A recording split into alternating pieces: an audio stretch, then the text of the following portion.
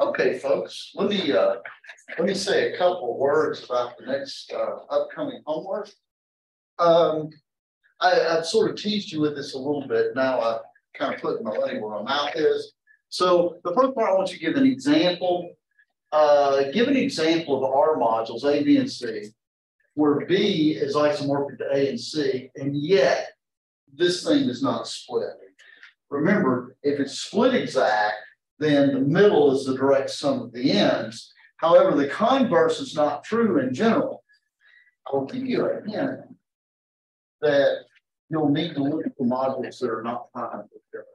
They have to be big, because actually if A, B, and C are finitely generated, this does work out. Right. Number two, this is another one that I kind of gave you as a tease. Show that the short exact sequences are the building blocks of all other exact sequences in the following sense. Suppose I walk up to you on the street and give you any sort of long exact sequence that you want. Show that you can build this by splicing together appropriate short exact sequences, right? Remember, of course, what this means is this map, the image of this is the kernel of this. And so those will play in the short exact sequences that you build. Number three is another example. So I guess this homework's a little bit example heavy. And this one's kind of a little too weird for color TV, I think. And this shows you how strange things can get. And yet another reason why I like rings with identity and so forth. Let F be a field, any field you like, and be a vector space of countably infinite dimension over F, right? So, you know, this is something that might not be too far afield from a linear algebra class, right? So countably infinite vector space V over F. Now, I will let the ring R be the home F from V to V. So this is just the set of linear transformations from this infinite dimensional vector space to itself. This is a ring, right? Because I add two functions pointwise, right? And my multiplication is just going to be function composition, right? Because F goes from V to V, G goes from V to V, their composition goes from V to V. Everybody okay with that? Right. So show that as a left module over itself, R is actually isomorphic to any number of copies of R as a module, right? That is really weird, right? That means that R is isomorphic to 2 copies of R, it's isomorphic to 3 copies of R, and so forth and so on, right? As a module. That's kind of weird, isn't it, right? But this shows kind of the hazard. Let me give you a little hint for this problem. It will suffice. The big thrust of this problem is show that R is isomorphic to 2 copies of R, right? If you can do that, then you've got it made, because now you just apply induction. Because if R is isomorphic to 2 copies of R, well, one of these copies of R is isomorphic to 2 copies, so now you've got 3 copies and so forth and so on. So the heavy lifting is only going to be showing that R is isomorphic to 2 copies of R. So anyway, that's kind of a fun one. So see if you can puzzle over that. You'll have to pick your functions kind of cleverly. Okay, so this is something that we're going to define very soon, maybe today, maybe not, but I've got it written in red. We say that the following diagram of R modules with the top row exact, by the way, top row exact here just means one thing, G is 1 to 1, right? So you have A to B is 1 to 1. You've got some random R module homomorphism A down to I. We say that I is injective if, given that diagram, there's an R module homomorphism H from B to I, such that when you do G then H, it's the same thing as F. Such a module is called an injective module, right? We're going to talk about projectives and injectives later. Show that the following conditions on an R module I are equivalent. And you may use this without proof. For the time being, you may assume that any R module can be embedded into an injective R module. So if you've got any module, you can put it inside a perhaps larger injective R module. Show the following conditions are equivalent. I is injective, as per the definition in red. Every short exact sequence of this form, where I is at the left end, actually is split exact. And number three, if R is a submodule of the R module B, then I is a direct summand of B. So in other words, if I is contained inside B, then you can write B as I sum J for some other submodule J. Okay. Any questions on that? Okay, well, hopefully that will be some fun for you. Let me turn this off here. While I'm thinking about it, of course, there will be a math club today. Freeman Slaughter, who is one of your own, will be speaking. He's a really great speaker, and it'll be about clever tricks for animals. I highly recommend Freeman's talks. So anyway, think about doing that this afternoon at 5. Okay, so the last time we were talking about this result, I've kind of got it abbreviated here. This business about the split exact sequences. There exists an H from C to B, such that this composition is the identity on C. There is a K from B to A, such that this composition is the identity on A. And finally, the sequence is isomorphic to this obvious split exact sequence here.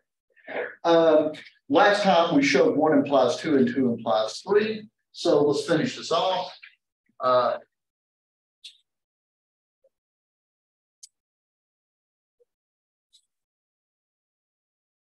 So let's do 3 implies 1. So suppose that the sequence is isomorphic here. So let me kind of draw a picture of the situation.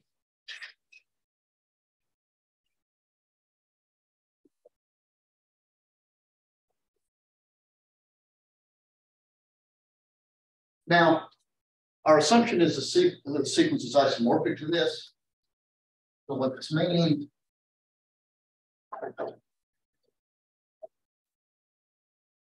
this is inclusion into A. And what this does is this takes the element A to A comma 0, right? And this is projection on the C, which means it reads the element A comma C and just tells me what the C coordinate is, right? It's the identity on A, it's the identity on C, and this is pitchfork, which is an isomorphism.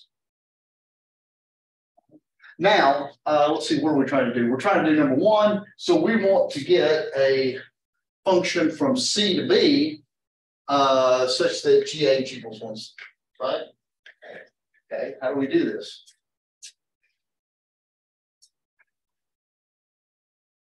What do we call it? H.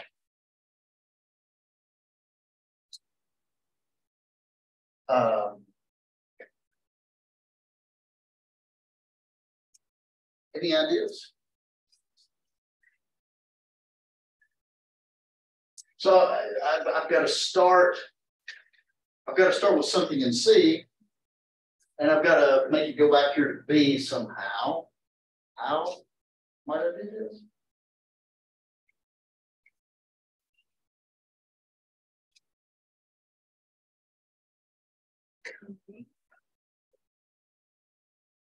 So what I would do, of course, this is the identity. So I can just think of this as kind of mashed into one thing, right? So if I have a C here, what is the most obvious way to get back here? C. Right. So let's go. I'm going to call that out a C, right? Which goes to C like C, right? And then if I want to get to B, I'll just go up here with old pitchfork inverse. And pitchfork inverse is, in fact, an R module homomorphism. We proved that in an earlier homework. Right? So we're going to define. This is what I'm thinking here. I'm defining H from C to B via H of C is inclusion, and then pitchfork inverse. And that gets me something in B. Everybody okay with that? Now I've got to do is check it. So let's check it.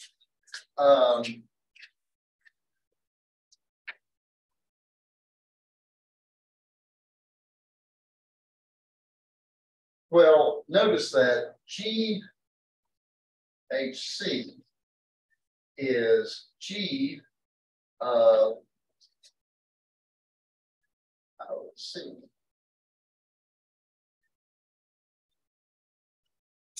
Right, but how are we going to get out of this?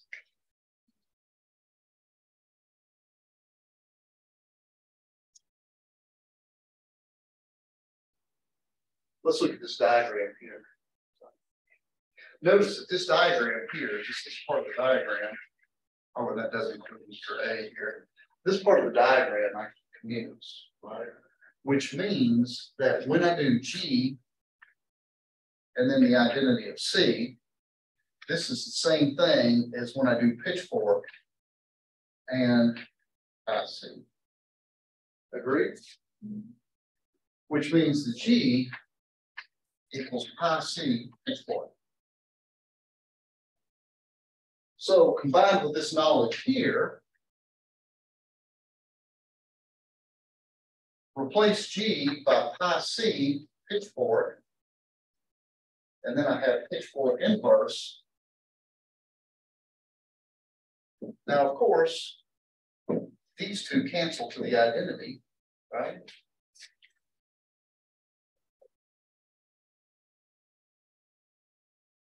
And this is pi C of 0C, which is C. And so when I do H and then I do G, I get the identity. And that completes the proof. Any questions on that? Questions? Okay.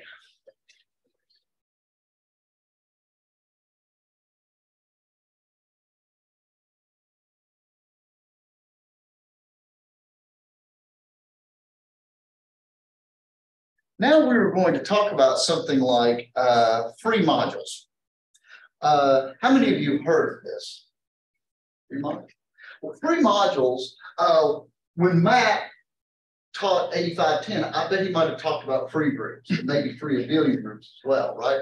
These are free objects. They're kind of these universal objects in a category. We're not going to go into that here.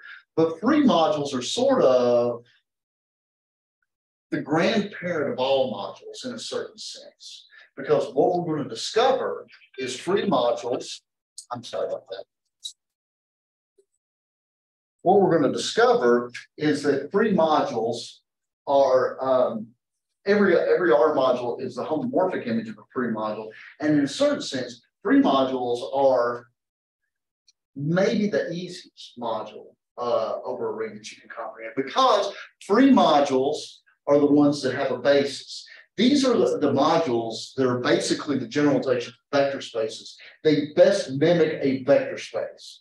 They have something called a basis. They're almost as good as a basis, but not. They're almost as good as a basis of a free module. Makes free modules almost as good as a vector space, but you're missing a couple of things, because a free module is basically a vector space over a ring. But it's not really a vector space, because we're going to see that there's a couple of important things that are missing. However, for the most part, it works out really well for us. Also, it's going to turn out that we're going to see that free modules are determined only by their rank. Right. So if I walk up to you on the street and I tell you my ring and I tell you the rank of the free module, then you know it up to isomorphism, which is another very important property. So it's kind of cool that they're the easiest, but they're also sort of the grandparent of every other R module. So let's start off with something that's probably a familiar notion definition 6.5.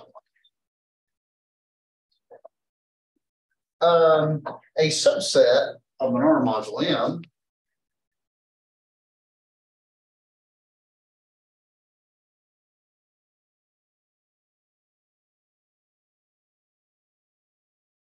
is said to be linearly independent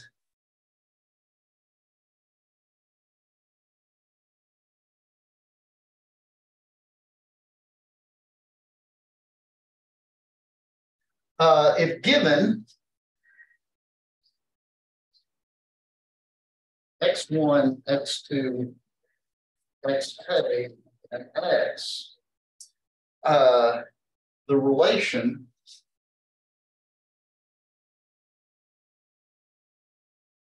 let me say any for clarity.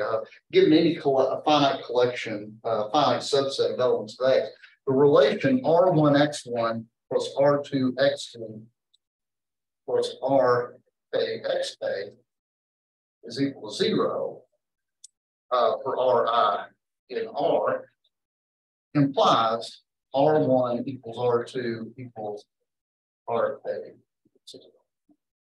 So a set of elements in a module is linearly independent if a linear combination of any finite subset being 0 means that all the coefficients, all the Ri's have. Let me remark that if you have a set is either linearly independent or it's not. And if it's not, we say it's linearly dependent, right? What a shocker on terminology there. Let me also say,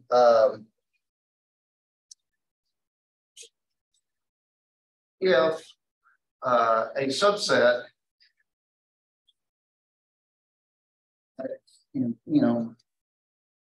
spans, that is, and let me make this precise, every element of M is a finite linear combination of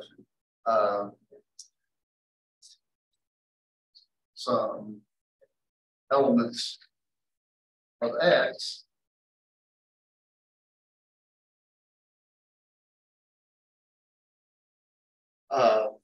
looking up the math there.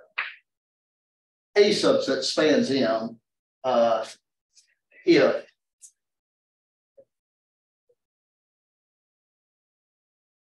it generates M, and that is every element of M is a finite linear combination of elements of M.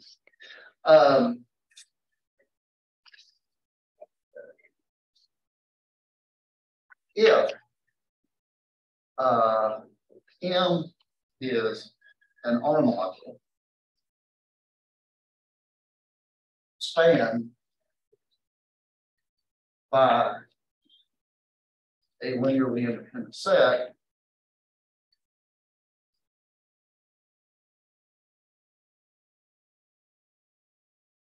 X, then X is a basis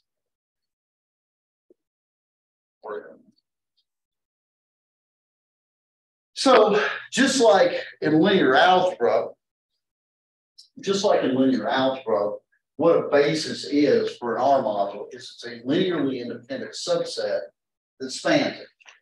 Now there's a big theorem in linear algebra that says if you have any vector space, it has a basis, right? By the way, so here's something just to make you angry. Well, 0 is a vector space. What's the basis for 0? What's that? It's the empty set, right? It's tempting to say, well, it's generated by 0, but 0 is sort of not a linearly independent set, right? Because 1 times 0 is 0, and that violates linear independence. The zero vector space is actually expanded by the empty set. So let me point out that if I come up to you on the street with an R module it's likely to not have a basis. It's not every module is going to have a basis. So let me give you an example.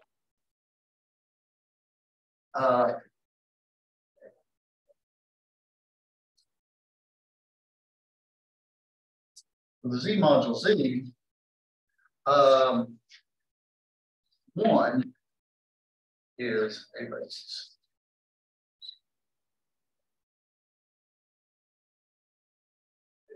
One is a linearly independent set. Z is a module itself. 4, Z module Z sum Z. Anybody guess what a basis for this might be? Yeah, that sounds like a pretty intelligent guess. And in fact, that is correct. It's pretty easy to check that this is a basis. Because if you have A times this plus B times this and equals 0, 0, that forces A and B to both be 0, right? And a typical element of Z sum Z is form A sum B, which is B times this equals A times this, right? So there's those two have a basis.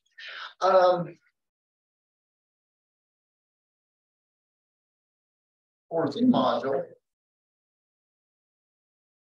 2Z, anybody give me a basis for that?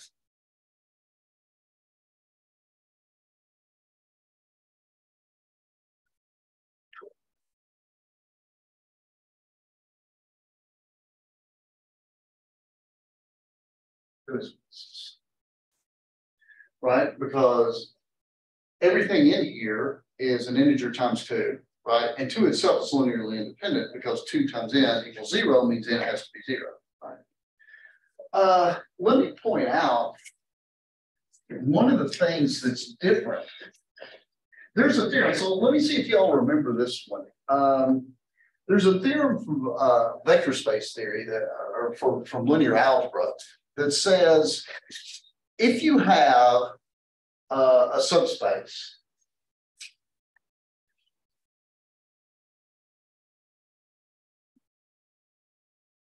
in the larger vector space V, right? And suppose I have a basis for you. Let's call this X, a basis. Can anybody guess where I'm going? You can extend it to a basis for B. You can extend it to a basis for B, right? Y'all remember this, right? So everything in U is a linear combination. What's in that set X? And if I can make that set, that basis, grow to a basis larger by putting in clever things, right? This is not true here. So notice that 2Z are Z modules. Right. Now, notice that the basis here is 2, and there's no way to make this grow to a basis for Z, right? 2 itself does not work as a basis for Z because when what's spanned by 2 is only multiples of 2, so you don't get anything odd, right? So to expand this to a basis, you'd have to throw in some odd number and 2, right? And this is not linearly independent anymore because 2 times the odd minus 2 times the odd is 0, right? So this set right here is not linearly independent, no matter what odd you pick, right? So this is one thing that's going to be different in general, is that you can't expand this to the basis. Notice that part of the problem here is 2 is not invertible. That's why it doesn't span all of Z, because you've got this pesky problem that everything in the span of this is multiplied by 2. If you were in a field, this would not be a problem because you just divide out by it, right? Here's another example.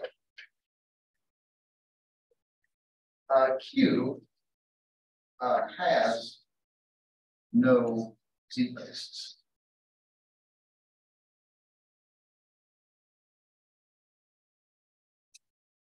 Can anybody explain why?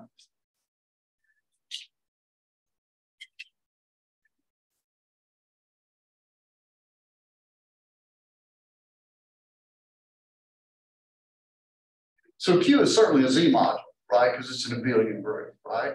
But I claim that there is no subset of Q that generates. Well, first of all, let me point out.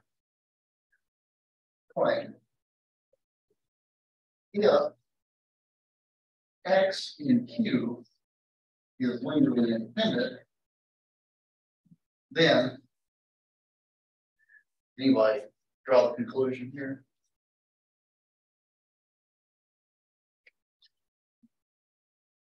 That is correct.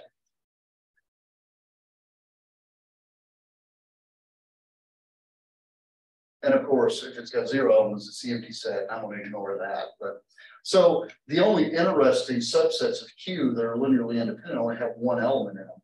So let me prove it.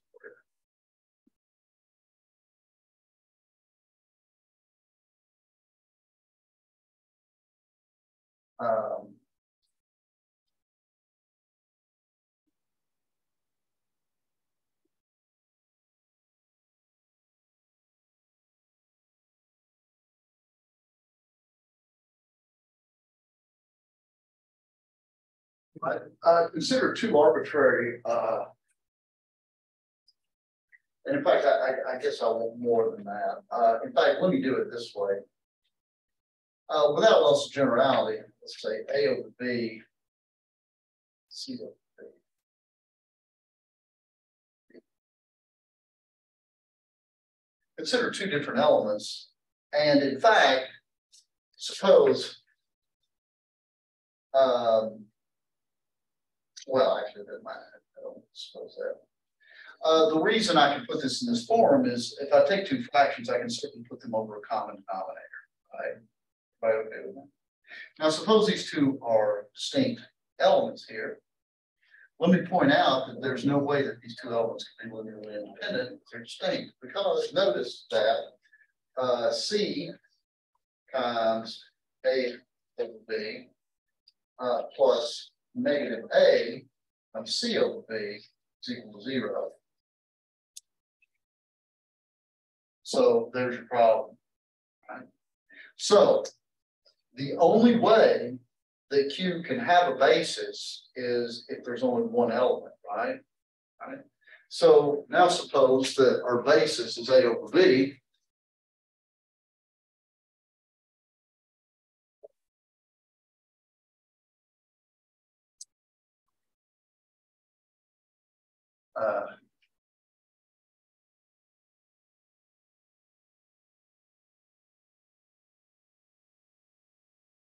There's no way this generates the whole rationals, because if it spans Q, then there exists N and Z such that N times A over B is equal to 1 over 2B.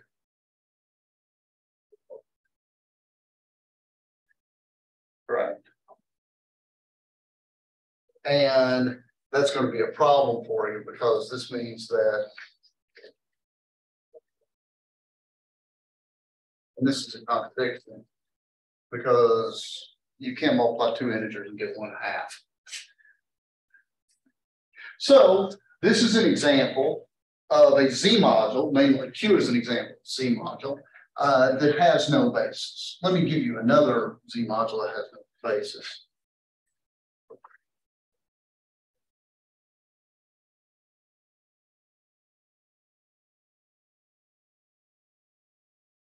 Actually, let me generalize this. A torsion abelian group. Z module.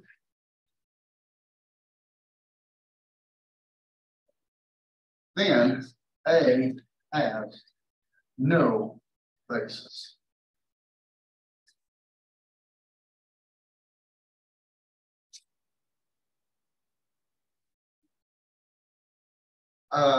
By the way, do you know what I mean when I say torsion abelian group? I mean, it could be infinite, but it means that every element has finite order, right? So for example, if you take the direct product of Z2 infinitely many times, that's an example of a torsion element. It's got a whole lot of elements in it, but every element is order 2 or 1, right? So torsion just means every element's finite order. Not only does A have no basis, it has no non-empty linearly independent set. In fact, every non-empty set is linearly dependent. And I'll prove this for you. So suppose A is in A. We know the order of A is equal to N, right? Therefore, in A equals 0 with N not 0. So there isn't even a single element that by itself is linearly independent. So no way do you ever have a basis here. Any questions on that?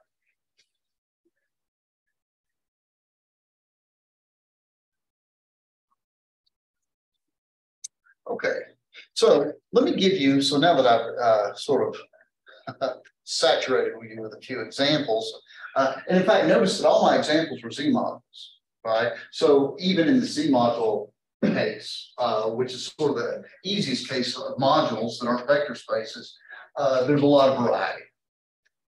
Okay, so let me give you the following theorem here. This is kind of our central theorem, if you will, concerning pre-modules. Theorem 652.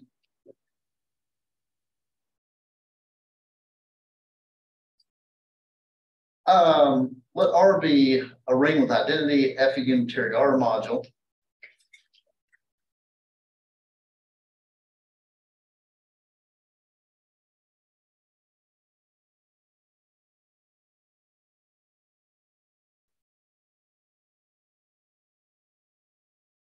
These are equivalent, and F is sort of for free. F has a non-empty basis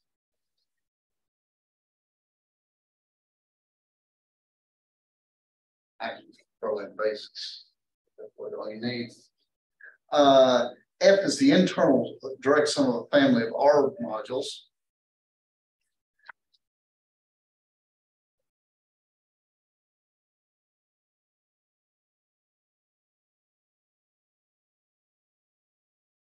I should have said some modules here.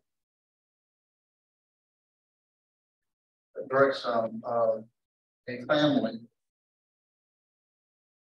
of R submodules, each of which is isomorphic to R as an R module.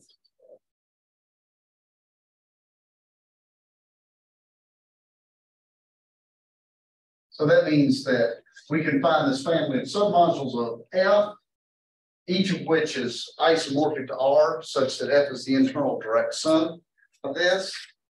C, F is an R module, F is R module isomorphic to a direct sum of some number of copies of the R module R.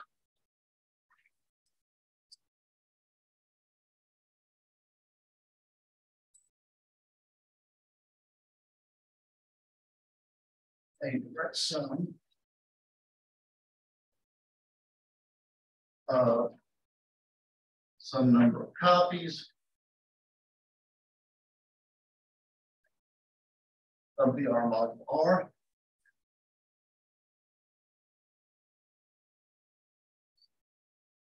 That is to say, F is more right? R some index set.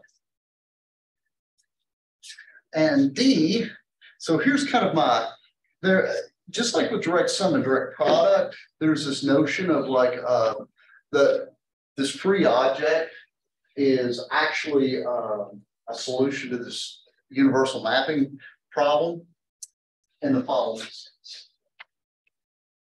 D. There exists a non-empty set function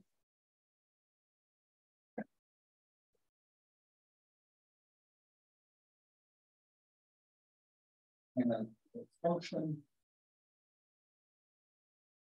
iota from x to f. By the way, it's a good idea to sort of, if you're trying to picture something in your mind, to think of x as the basis or the set as the basis of f, such that given any unitary R module M,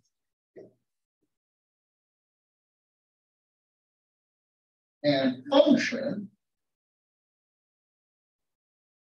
not homomorphism, not isomorphism, not anything fancy, just a function from x to m from f, then there exists an R module homomorphism unique from f to m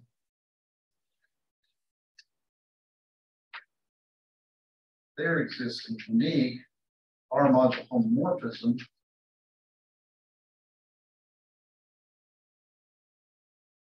f bar from f to m such that f bar iota is the function f. So let me draw you a diagram of this, as I like to do with these kinds of things here. Here's my set X, and here is my module F. And I like to think of this as sort of the inclusion, if you will, from the basis. I think this is the basis into F. Now here's your little innocent R module M standing over here. And this is a function. What this thing about free module says is this takes this ordinary garden variety function and turns it in to an R module homomorphism if you expand it linearly. Right? So function arises from the function arises an R module homomorphism. Right? This is, and there's a unique, it's unique, determined by F, such that the diagram can be used. When you do iota and then F bar, it's the same thing as the original function. Now, this is something, although it may not jump out at you immediately, this is something that's probably familiar from linear algebra in the following sense. One of the big things that you learned in linear algebra when you started trying to represent linear transformations as matrices, right? Y'all remember doing that way back in the day, right? One of the things you probably discovered, maybe your teacher pointed out, or maybe it's a theorem, or maybe you kind of figured it out on your own, is how do you determine a linear transformation? All you got to do is tell the basis elements where to go. If you're doing a linear transformation from R5 to R3, all you do is you list whatever your favorite basis of R5 is, and you look at each one of those vectors, V1 up to V5, and you tell, you go here, you go here, you go like that. And once you tell those basis vectors where to go, that determines the entire transformation, right? That's basically the content of this, right? This function is you telling the basis vectors where to go. And you can turn that instruction into an R module homomorphism by expanding linearly. This is really the content. Okay, any questions on that? Okay, so let's go through at least part of this proof. I'm going to skip some of it, like I may skip the connection between B and C because they're pretty straightforward to show. But let's do some of it anyway. Let's do A implies B.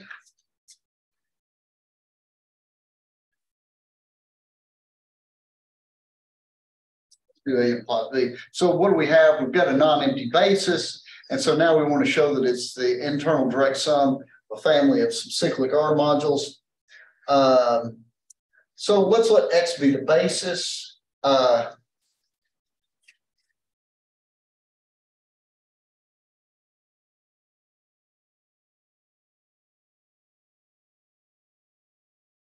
So let's let X be our basis for F.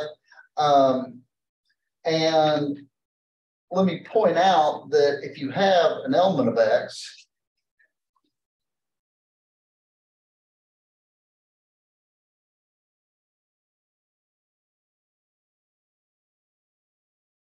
and let me point out the importance of linear independence here. Let me point that R is isomorphic to Rx. The way this function works, let me take a little aside here, is we'll call it phi. It's phi R equals Rx, right? No surprises here, right? Notice that this is clearly onto, right? I'll skip the fact that this is an R module homomorphism because it's pretty straightforward, right? Notice that this is clearly onto because everything over here is in the form little r times x, so I've got her covered, right? Why is it 1-to-1?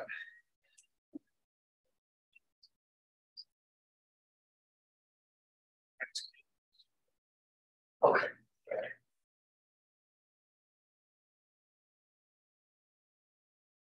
This is an R module epimorphism. And also,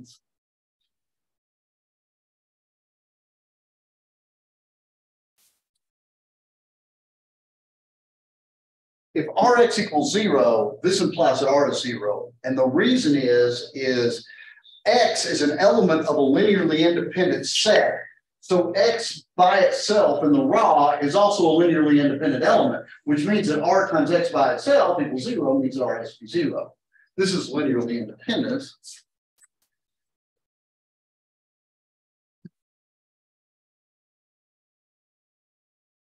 So this means that this is in fact an R module isomorphism. So R and Rx are essentially the same. Also, let's note that F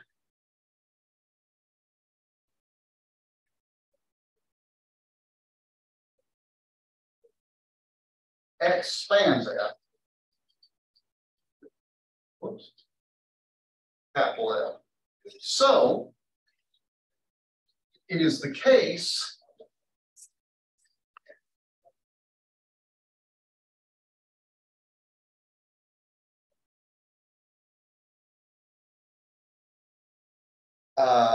this must be the case here. Because let me point out, let me remind you here that this sum is taken over X and X over Rx. And so a typical element of this looks like the sum X and X, R sub X times X, right? However, almost every Rx is equal to 0, right?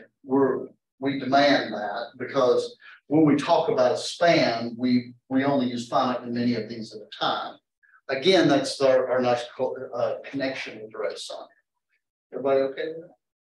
So in particular, what we have is every element of F can be expressed as a finite linear combination of elements from X, right?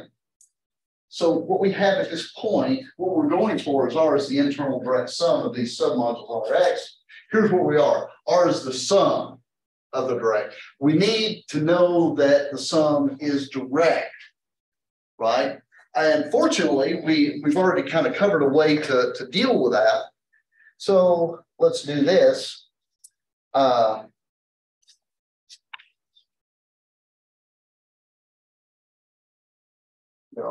The sum is direct, right? And so to this end,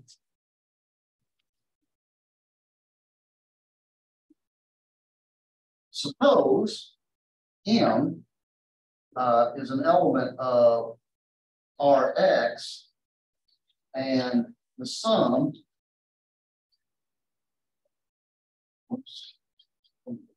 Y and X, Y, tiny R1. Suppose you have an element that is in Rx and it's also in what's generated by all the y's that are not x. Our goal is, we're going to know this is direct if I can prove that m is 0. Everybody agree with that? Okay, so let's see what we can do to that end. This means that m, well, let me, m is equal to rx. If r equals 0, then done. Because then, if r is 0, that means m is 0, which is what we wanted to prove. Right? So assume r is not 0. Also, m is equal to, there's some subset of this, r1, y1 plus r2, y2 plus rk, yk, where each yi is in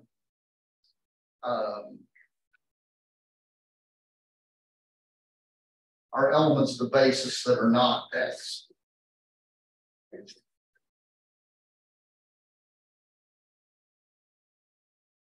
Right? Well, what does this mean? This means that Rx is equal to R1 Y1 plus R2 Y2 plus RK YK, or equivalently 0 is negative Rx plus R1 Y1 plus RK YK. And of course, X is not any of these Y's, right? And I actually can assume all the Y's are distinct as well.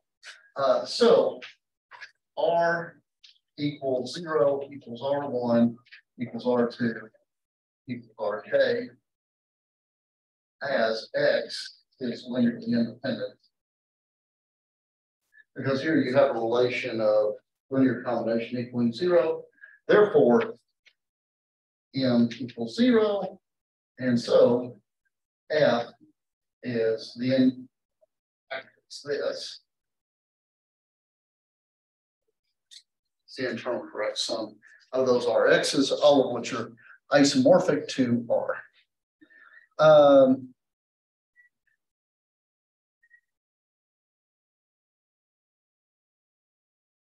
Okay, so any questions on that? I will leave B and C to you all because internal direct sum is obviously, this thing is obviously isomorphic to the direct sum of R over the same index set, the same size index set, right? Because each of those Rx's is isomorphic to R. Let's at least get a start on C implies D.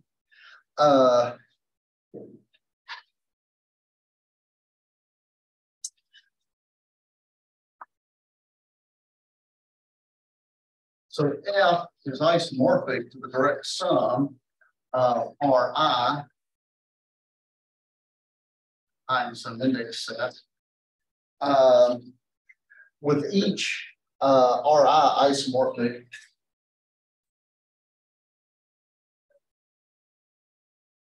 to R as an R module via, let's see, I need a notation of this, Bi goes from Ri to R. This is the set of isomorphism that we want to use. So for each I, we have the following commutative diagram. For all I, we have over here.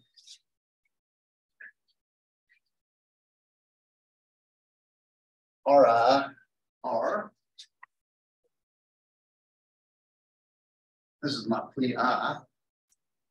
And I have Ri going into the direct expression. put this, let's do this, J. That's that. This is including I, the I coordinate. Now, so we've got this property here, and by the universal mapping property of the direct sum, we get this map right here. Now, define each X.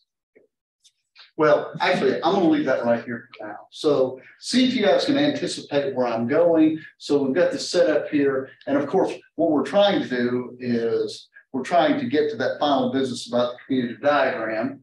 Here, the existence of this white kind of shady map here is because of the universal mapping property. See if y'all can figure out how to bootstrap that up. And if you can't, well, no worries, because you got me Monday. I am sorry that I've got to take off after class today, fix my water heater. However, I'm going to go home, and I plan to get on Zoom. I might be in and out with the guy that's fixing it for me. So if you try to go to Zoom, you can't get a hold of me, just use my cell or send me an email or something, and I'll get to you as quick as I can. If any of you think that you've got a hard time finishing up the homework, just let me know after class and it can be extended. That's fine. Any questions? I will be back this afternoon for Freeman's Talk, and I highly recommend it. So hope y'all are there, and otherwise have a good weekend.